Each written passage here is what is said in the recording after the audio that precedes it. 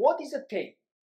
A taint is a concept applied to a node that signals Kubernetes as a scheduler to avoid schedule certain pods in a specific node. This is really powerful to avoid running some pods in any specific machine. I've got my Kubernetes cluster without any taint.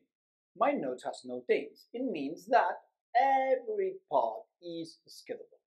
But let's change this a bit. Let's do a kubectl taint nodes minus all. So I'm just setting a taint to all nodes, saying that if a pod is not labeled with color equal blue, then this pod is no schedulable. So I'm just applying this taint. So now all my nodes contains this restriction. What's happening if I do kubectl apply? Kubectl apply -f apps, and I deploy an application without this label.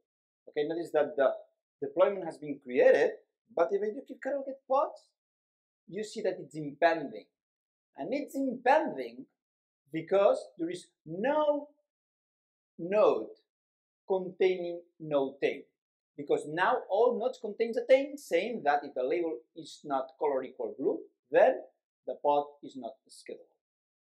Now let's do the next thing. Let's do a kubectl get nodes.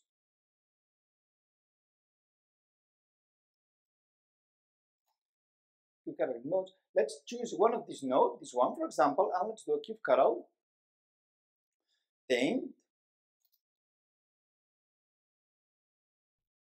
node. Let's say the node, and let's say that the color taint is going to be delete, remove. Now the taint has been untainted, and if I do kubectl get pods, you see that now the pod is being created. Why? Because there is now one node without containing this taint. Thanks for watching, and don't forget to like the video and subscribe to the channel.